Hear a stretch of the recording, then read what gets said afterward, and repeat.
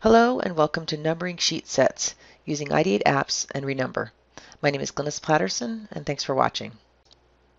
In this video, we'll show how Ideate Renumber can be used to quickly add the page number to a sheet set so that we can meet a building permit requirement so that it shows 1 of 200, 2 of 200, etc. Our methodology will be to first create a Revit sheet list and ensure that the checked by parameter is included. Then we'll run the rule in IdeateApps Renumber to update all of them at once. And last, we'll edit the title block family so that we can display this new value within our title block. Let's see how. Our first step is to edit a sheet list. In this example, I'm using a sample file that ships with Revit. You can find the sample files by going to File, Open, and going to the Sample folder. And I'm using the project called Commercial Sample Project. In this project, there already is a sheet list, and all we need to do is add one additional property because the rule that we're going to be using leverages this particular property called checked by. You can later change this to be your own custom parameter if you need. So once we've done that, the next step is to launch Renumber and to load the rule that we need. The rule in question is actually one of our bonus rules. So you can hit this button to get to see all of the rules in the project. It's not here, so we're going to use the import. And you'll see here I'm in the basic rules folder. So these have been all imported.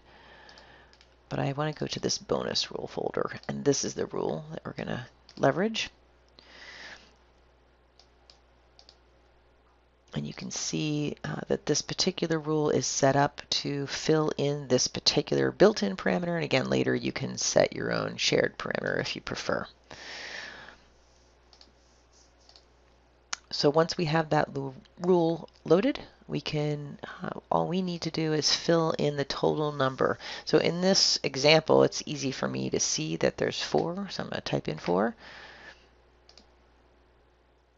Accept changes. You can see that it's filled in this value over here. In your project, there's probably more than 4 sheets, so you will perhaps benefit from having the grand totals listed so that you can always know what number to plug in there. The last step is to edit your title block. In this example, go ahead and pick the title block, edit the family, and if we're happy using the checked by, we can leave this label as is, and then all we need to do is change this. So I might write sheet number. This is just a piece of text in this particular title block.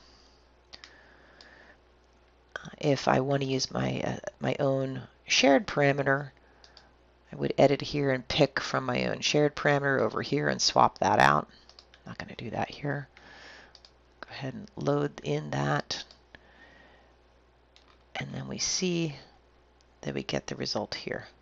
Now, what happens if we have more sheets later on? So let's go ahead and open our sheet manager tool here.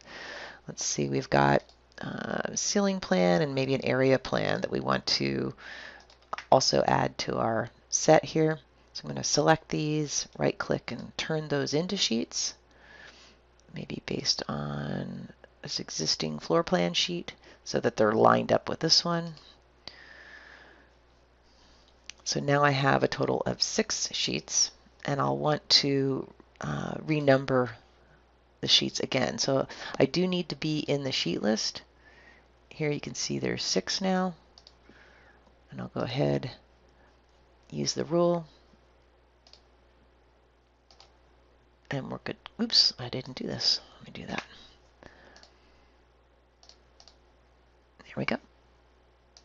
And so that's how you can achieve your goal here and make the permitting group happy and move onward. This workflow is just one of the many ways that Renumber can be used to save you time on your Revit projects.